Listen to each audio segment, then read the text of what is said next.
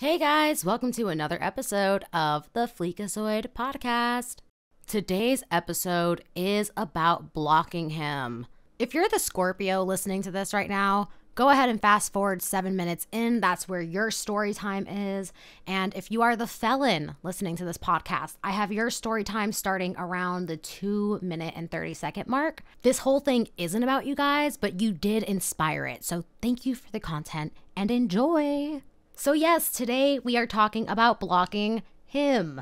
Him as in that man that you're dealing with who might not even really be your man, maybe a situationship, or maybe just a relationship that's not going right. A man who you find yourself begging to do the bare ass minimum, somebody who you're begging to give you basic communication, respect, or somebody who's treating you very casual and you've made it known, like, hey, I'm not someone that you're gonna treat casually. Blocking him once and for all and never looking back.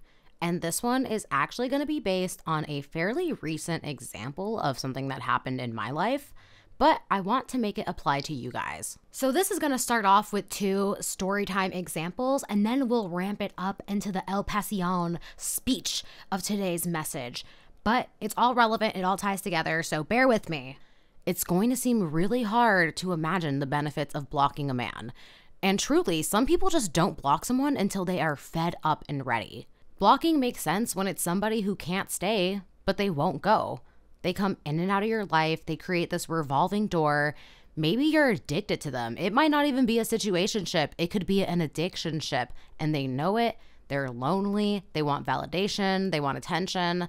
They use you for all of those sources. And you, liking them, having a soft spot in your heart for that person, lets it happen. And it's at no fault of your own. It's just something that happens with a specific person because of what the relationship might mean to you or where you are in your life. I came to my own realization why blocking is beneficial at the ripe age of 27 when I realized that this man had his first opportunity to be with me, and given that opportunity, he decided to let me go. Now, I don't know about you guys, but when I like someone or I love someone or I want a future with that person, leaving them is unfathomable. I would never even leave the opportunity for another person to sneak into the cracks, and neither should that man. And if we're gonna get specific here, it was the felon. And with the felon, I specifically remember like him coming in very strong, very consistent, very vocal about what he wanted with me, which was pretty dramatic, saying that he wanted to be on the pipeline of girlfriend, boyfriend, proposal by 1 year, and then eventually maybe like marriage and kids, which was like, whoa, okay. It was so strong. It was like, we'll see, buddy.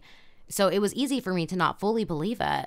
But when that man got what he wanted physically, and then he faded out over time, like literally within the next day of getting what he wanted. And this is a whole entire podcast episode, by the way, if you guys haven't seen the episode called Limerence, Emotional Dysregulation. He's like the very end of the story time. Yeah, so when this man got what he wanted, that's when suddenly he stopped sending me songs. I stopped getting good morning texts. It was just so obvious why he was saying all those dramatic things and what he was really there for. And eventually, he just completely stopped texting me. After 3 days of him not texting me, I had to ask myself, what the fuck kind of relationship was I actually a part of? Like, this man stopped talking to me and stopped being all the amazing things that he was in the beginning after he fucked me. The story time goes into this in depth, but basically, you guys, as a follow-up to this story time, I want to let you all know that after 1 month and 20 days, this dude decided to send me a voicemail. Mind you, he switched up entirely. He started falling back. Then he went 3 whole days without texting me for the first time ever in our whole entire dynamic with no communication.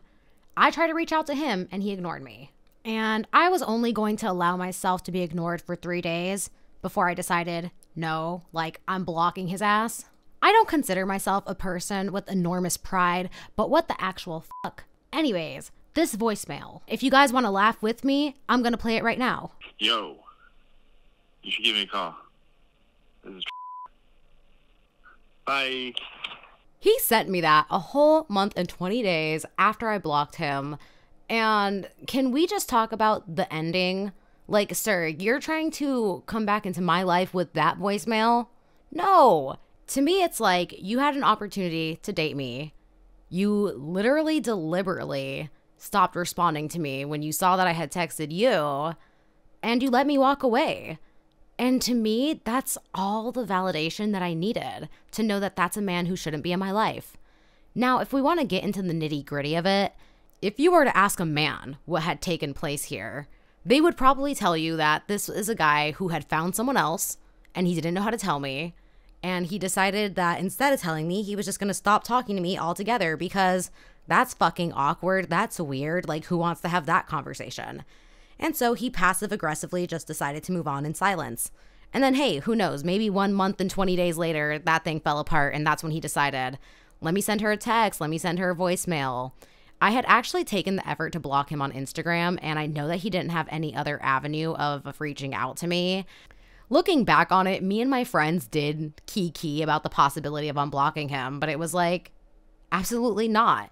Obviously because he was dumb enough to let me go, but there was this other aspect of him who had completely lied about his past. Like, if anybody remembers the story time that I had put up about emotional dysregulation, limerence, it's a whole podcast episode. Please go check it out. This man was felonious, right? So he had a crime record and he wasn't fully honest about what was on that crime record. After I realized I was being ghosted and ignored by this man, I was like, it's time to go check it out and see what is on this thing. Which, by the way, if a guy ever tells you he has a criminal record, don't let him be the one to tell you. Please go take that shit to Google. Go find out for yourself what's exactly on that, or else you could be like me, 1 month down the road, wondering, why is this guy weird?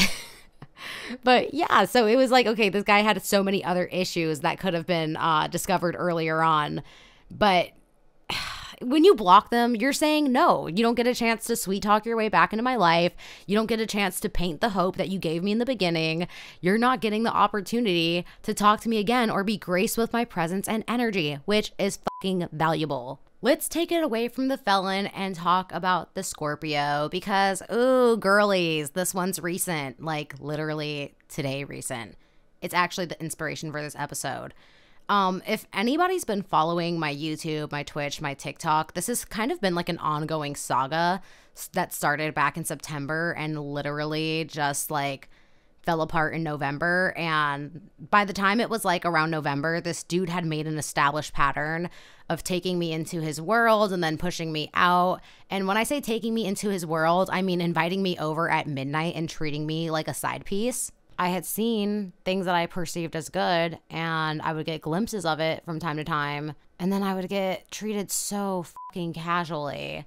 And the gag was that I liked him so much that I didn't want it to end.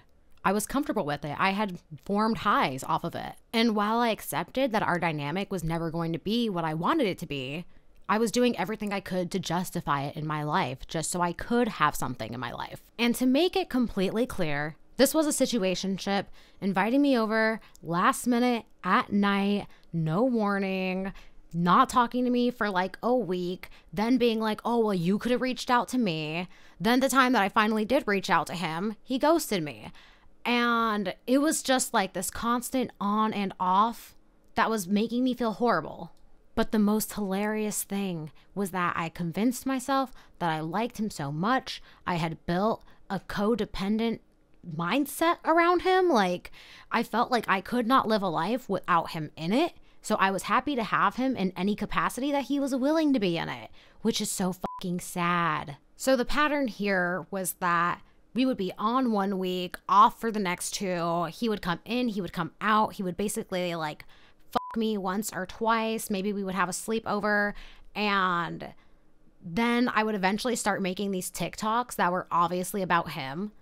And then he would blame these TikToks being so negative that he didn't want to deal with somebody who does that. If you're from the future watching this podcast today, these TikToks date back from September 2021 to basically now, actually, February 5th. Unless a man more dusty and traumatizing happens to show up in my life, he is the main subject matter of my heartbreak TikToks, my have some boundary TikToks. Like, most of these TikToks happen to be around the lessons that I learned from him. And then some of the TikToks that I made about him are joking about Dusties because, yes, he is one. And if he doesn't want me to have anything bad to say, then he shouldn't have done something bad. So November comes around. This is basically like the 4th time we've called it off, but it was him. He specifically called it off with me, and he doesn't reach out to me ever after that point. And then I remember before Christmas time, like just a few days before it came around, I told myself, while I have done a lot of the nitty gritty hard work of moving on emotionally, there's still a soft spot in there, and I cannot handle seeing like any type of text during this time of the year. And I was also kind of angry too. I'm making these podcasts and a lot of these things are based off him, and I don't like explicitly say it all the time. So one day I was recording the podcast before uploading it, and I decided, you know what? I'm going to block him. I don't want this mess popping up around the holidays. It had actually been over a month. He had not tried to reach out to me, period. I actually convinced myself that he never would. I just happened to be in the middle of recording a podcast, and I was pretty irritated by the fact that I kept having so many examples to use him as that I'm like, dude, why would I ever allow somebody like this to message me again? So I went and I blocked him on my phone. And it turned out that he tried to message me on Christmas. He also tried to message me on New Year's. He realized he was blocked, and then he went to my Instagram to evade the block. And I know this because when he went to my Instagram to evade the block, he told me about the times that he tried to reach out, only for me to come to find out that he has been following me this entire time. And I told him, I'm like, this is why you get blocked, because you can't decide if you want to stay or go. So I have to block you and make that decision for the both of us. Because he was nonstop inviting me in, kicking me out. And it was basically like he would me, get like satisfaction of having me, kind of like string me along just to be completely crappy, ghost me, and be very casual and deliberately just like neglectful of me. And I had probably gone through the healing process like 3 times at this point. It's like, how many times am I going to deal with the same breakup from this one dude? It's exhausting. I don't want to keep dealing with it. One part of blocking him during Christmas time as well was me telling myself that I'm not bringing this man into 2022 with me. I was very vocal internally with myself that I'm not dealing with this little healing process with the same dude. I'm not dealing with the felon. I'm not dealing with any of the crap or the bullshit I dealt with from any of the men that I dealt with in 2021. I was very adamant that I wasn't going to let him back into my world. But the fact that I had forgotten to block him on Instagram, it's so sad. But like when I saw his name on my phone, it came in at like what, midnight? It ended up keeping me up until 7 a.m. And today is the day that I finally re-blocked him on everything. But ever since that day, it's been 3 weeks since that day, I have not had a stable night of sleep. It was so deregulating to have him back in my life because I emotionally moved on in the sense that I stopped having intrusive thoughts, and he wasn't like this person that I wished would be in my life anymore. I just stopped having the urge to cry. I stopped craving him as a source of happiness. My body didn't get depressed like clockwork. But seeing his name on my phone caused me to spiral emotionally and physically. Just knowing that he exists and was trying to interact with me was starting this like rapid heartbeat that like pounded in my chest that I could hear in my ears if I was laying down. And this is something I would feel every time he texted me too. It was really bad. And I just knew like after he texted me, I spiraled emotionally for 3 days. I was being flooded with thoughts about how horrible he was to me and how that went on in my life from someone that I really cared about. And I couldn't eat. I couldn't make content. I just was physically and mentally derailed, and I spiraled because I knew even though I moved on and I found peace to the point of boredom, I knew that maybe I mentally had emotionally separated, but my body still saw him as a source, and a piece of like me was still wanting to have him in my life. So what did I do? Yeah, I let him back in. And this is the cautionary tale for why if you block them on something, you have to block them everywhere, because Instagram was a crack where he was able to slip in through. And I let him in my life for like 2.5 weeks before, I hit the block button today. He texted me every day until we finally hung out. He made a plan with me. He stuck to the plan. And it's sad because I was hyping it up in my mind when this is just what men do when they like you.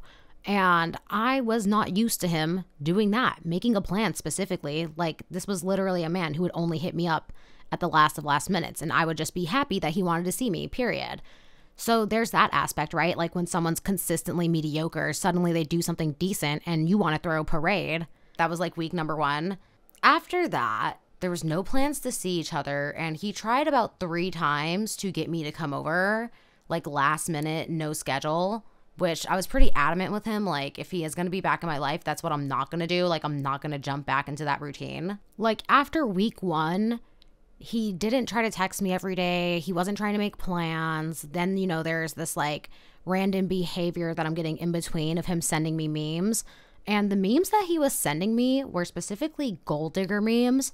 And then he would want to have this like conversation about gold diggers and financial dynamics in relationships.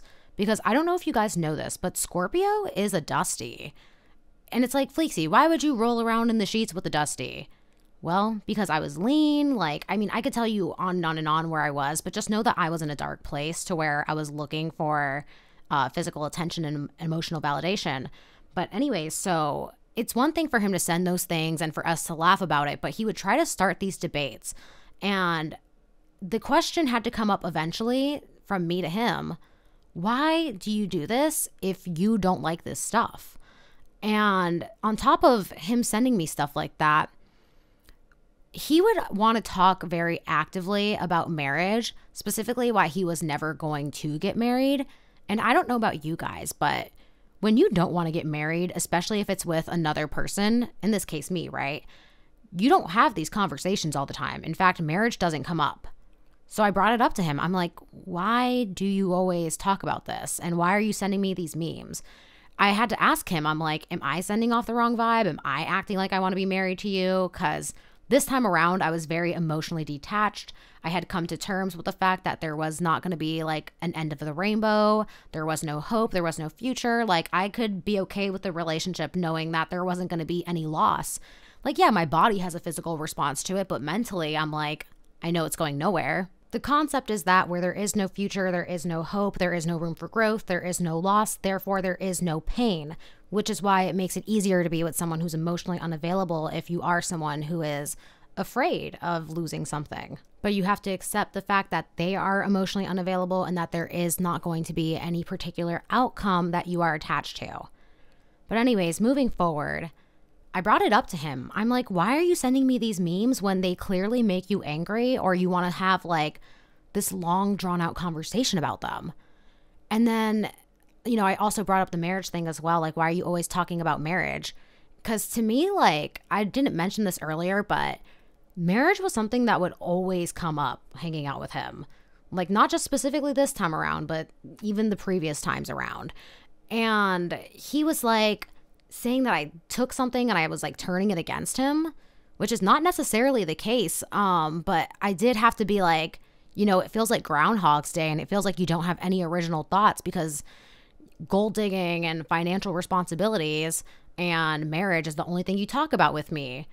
And just because I talk about some of these things on my social media doesn't mean that that's all I want to talk about ever, especially when I'm hanging out with people on my downtime. So I made it a point to apologize for coming off as rude, saying sorry, knowing that, just because I wasn't trying to hurt his feelings doesn't mean that I didn't. But what happened next was that he ignored me for 2 days.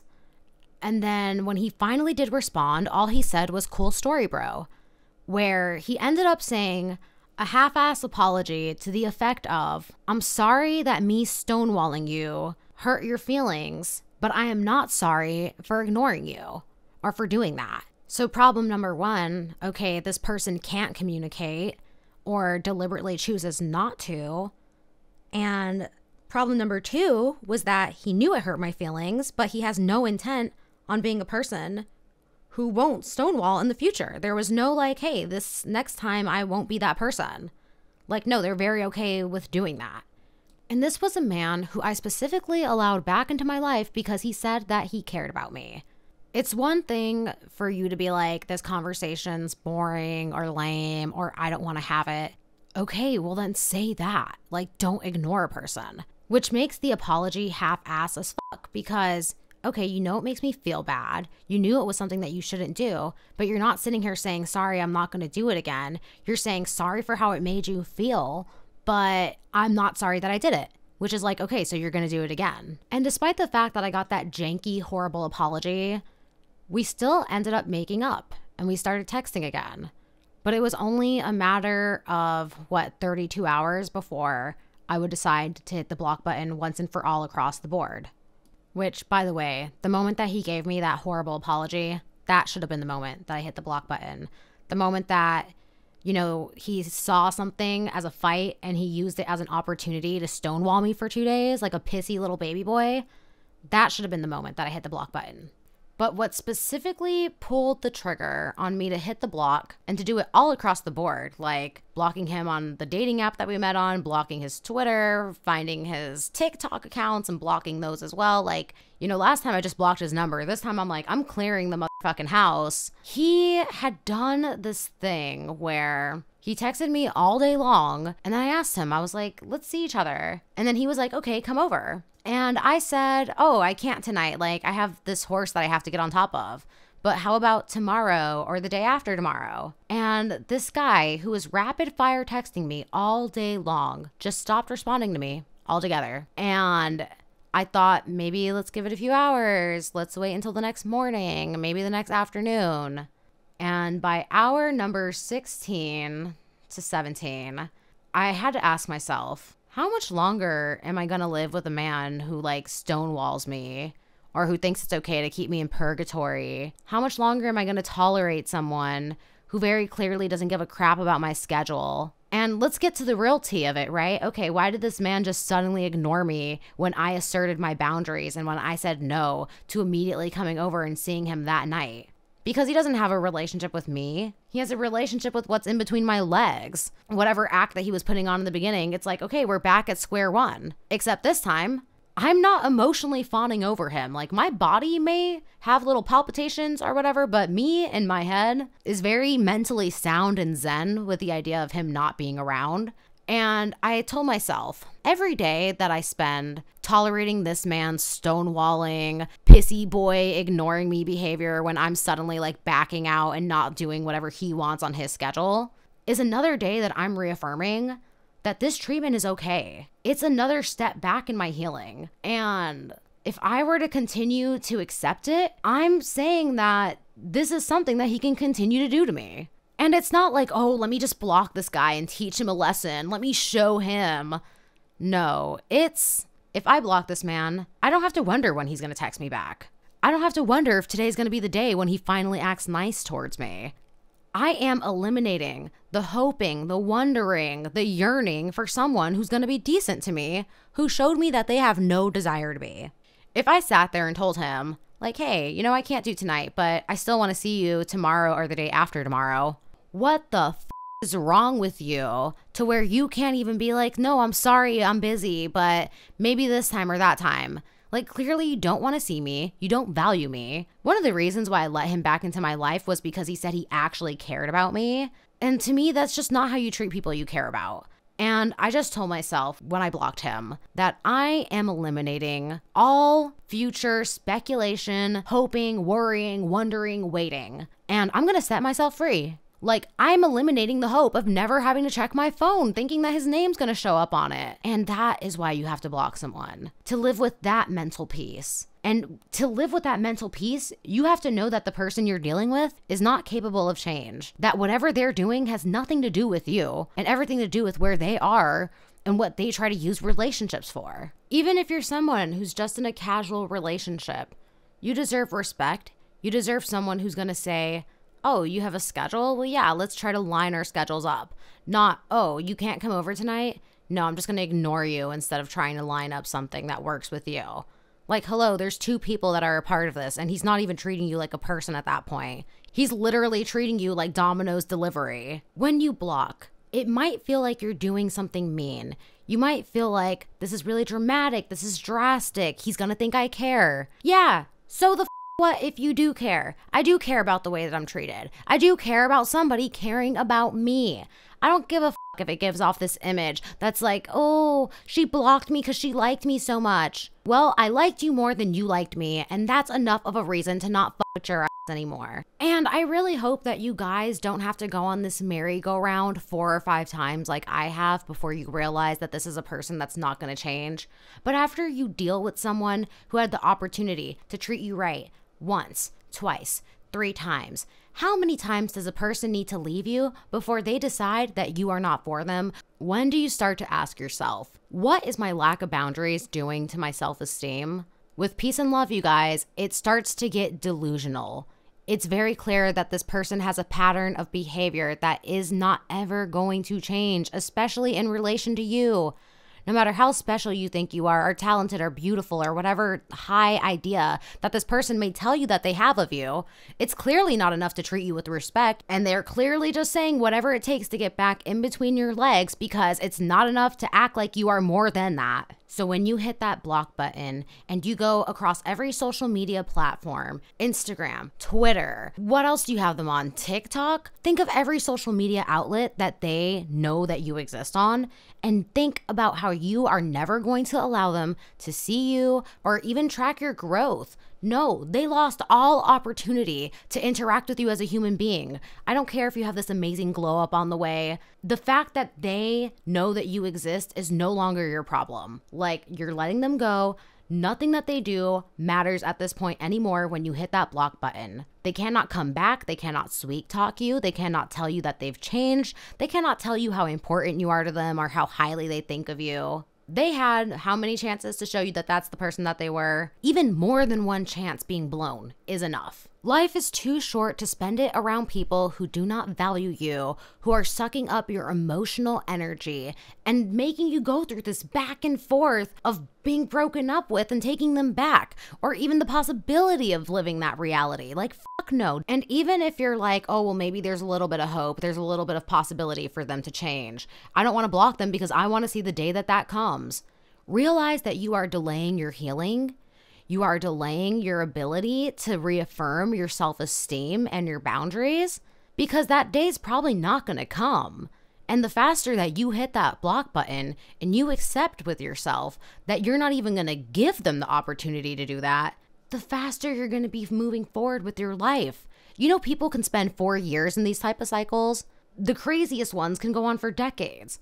Yeah, like 50 years. Do not spend another second living in a reality where you are wondering, is today going to be the day they act right? Is this morning going to be the morning I get that text message? Is today going to be the day they watch my Instagram story? Who wants to live asking these questions every single day with someone who's not already giving you a reality where that's not even a question, where it's just a guarantee? The freedom that you feel when you realize that you don't have to ask yourself these questions every single day because you decided to take control of your reality by blocking the person who makes you even ask those questions is so freeing. I'm going to be straight up. I didn't come to this conclusion on my own. I was texting my friend who was gradually pushing me closer and closer towards the edge of like staring down the cliff of what it looks like to live in a reality where that man is blocked. And I was like, I'm getting closer to it. I'm getting closer to it. Like, I'm on the edge. I'm on the edge. And she just kept reaffirming the fact that this was sad.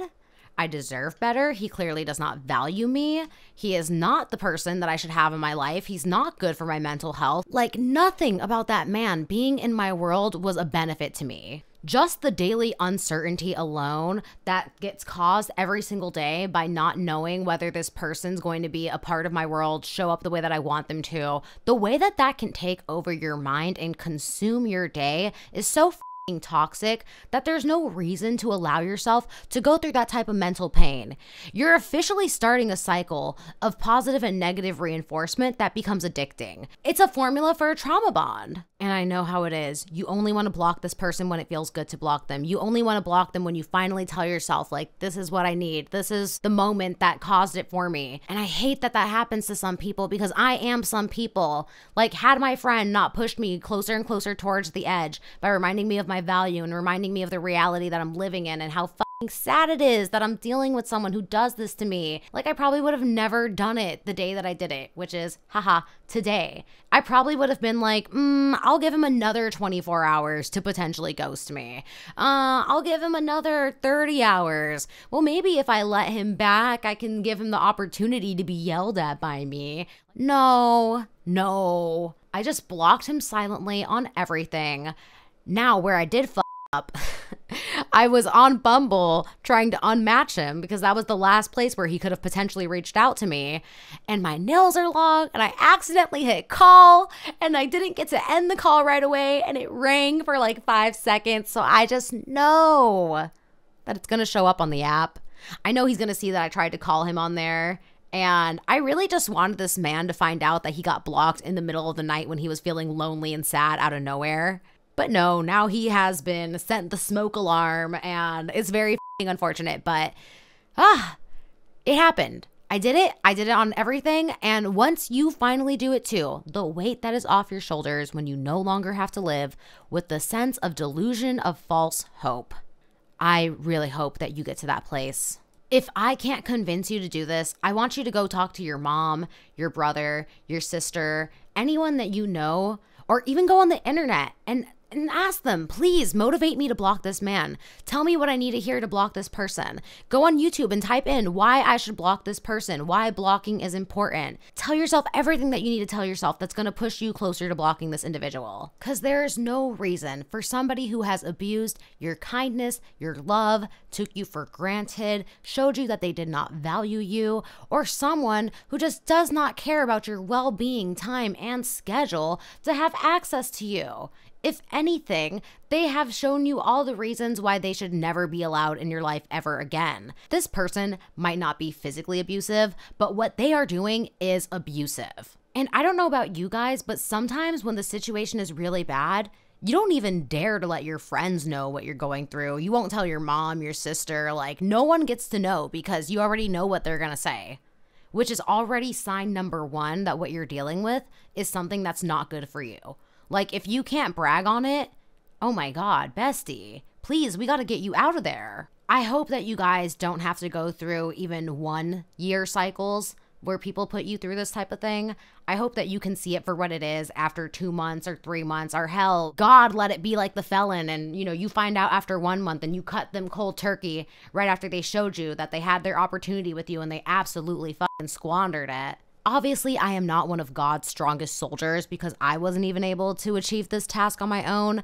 I had a friend who would not let her boot off my neck until I did this thing.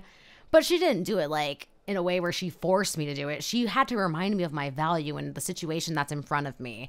So please, whoever you do allow to help you out with this, don't let them just sit there and be like a parrot and be like, block him, block him. No, they have to actually be supportive. They have to speak to the situation. They have to remind you of the values. And after everything is said and done, a good friend is going to tell you that the way that they treated you is not a reflection of who you are or what you deserve or what you are going to get after them. And look, you might develop a really strong block hand game after you do something like this. Like, you might not let any motherfucker slide through your cracks after you start to recognize disrespect and bad behaviors that operate in patterns. And I really hope that you get to that place because you are literally going to be like the Terminator on these hoes. There's a lot of emotions that can come with blocking someone. Right away, you're going to feel so proud of yourself. You're going to be happy. You're going to justify it. You're going to text all your friends. You're going to want to make this like announcement on social media that you did it. You finally fucking did it. Like, you got the strength to do it, which is, yes, an awesome thing. Be proud of yourself. But the next day when you wake up and you're sitting there and it's like, normally you're in that thought process of thinking about this person just because out of like habit, you're going to be sitting there and it's going to be a different feeling. Now, I can't say whether you're still going to be excited, happy, and proud of yourself. For me, myself, I personally felt like shocked and despondent that I had ever let somebody treat me so poorly and that it took me so long just to block them. If you're hoping that blocking a person is going to change them or teach them a lesson, you are still trying to fix that person, which you cannot fix. And when you're blocking them, coming from that place of, oh, let me show them, let me teach them what they did wrong, The chances of taking that person back once they come back, if they, decide to continue their abuse cycle of you, is going to be in their favor because you are coming from a place of having blocked them from a mental space, doing it in mind with a lesson being taught, that you were trying to change them, that you were going to fix them, that they just had to go without you for a little bit to figure out what life was like without your blessing and your amazing presence. And I'm not saying that they didn't actually miss it. However, they're not coming back to cherish it. They're not coming back to value it. They're not coming back to make you realize how special you are, because they're only going to do that for maybe 2 minutes, 3 minutes. And then what do these guys do? They fuck you, and then they go back to breadcrumbing you, and they just repeat the cycle all over again. And I know because I've been through it. And if they show you even once that they have the capacity to treat you like that and to do that to you, instead of showing you that they would never leave you or never mistreat you, believe it, that they are going to do it again and again and again. These people don't change. The only thing that changes is that they get fatter, uglier, balder, or maybe they find another person who's going to tolerate it. They just look for individuals who are going to put up with it and tolerate their shitty little cycles for years. These people can literally do it for years. They will literally never change. So when you block, you tell yourself, this isn't ending. This means no more mysteries. This means no more hopeful, wishful thinking that they're going to treat me right, that today's going to be the day that they're going to be the man that they should have been all along. Your block is a definitive action that you need to take all across the board because this person has shown you that they are abusive. Now, you might think maybe they just need to get therapy. Maybe they just need to talk to a friend. Maybe they just need to date around and then realize how special I am. No, that's not going to change them. People who feel entitled to treat you poorly are people who cannot be changed with therapy. In fact, therapy can make them even more manipulative. The worst part about this cycle that they put you through is the immense anger that you feel towards yourself and towards them that ends up binding you to them almost even worse than your attraction to them does. So after you hit that block, you need to know that it's going to be okay to mourn. It's going to be okay to grieve what you thought was going to be good for you, but ended up not being. You need to get past the grief cycle so that you can move into the acceptance cycle. So yeah, sit there. Think about what you lost. Think about what you never had. Think about what that person did to you that was wrong, because that's an act of building up your self-esteem. And whatever you do, try to experience emotions with intentions. Don't just marinate in sad thoughts. Also remember, you are not your thoughts. So while you may have moments of withdrawal, while you might miss that person or you might miss whatever you felt like were highlights and good moments, those thoughts are like clouds in the sky. Let them drift by. Do not live on them. Remember that emotions and feelings are temporary. Whatever you feel right now, whether it's sadness or anger or grief, you will move past it, but you do have to be proactive about how you experience your emotions. Just because you block them doesn't mean that you're not going to get intrusive thoughts about them. And yeah, those thoughts can be angry, they can be violent, they can be sexual. It's gonna happen, but what you need to sit there and do is tell yourself, we're not doing that today. I don't have to live like this. I don't have to have this mental rumination take over my life. This is why reading books is important. This is why taking on hobbies are important. This is why working out is going to be so important. You need to break the negative feedback loop that this person has created in your mind that has taken over your mind.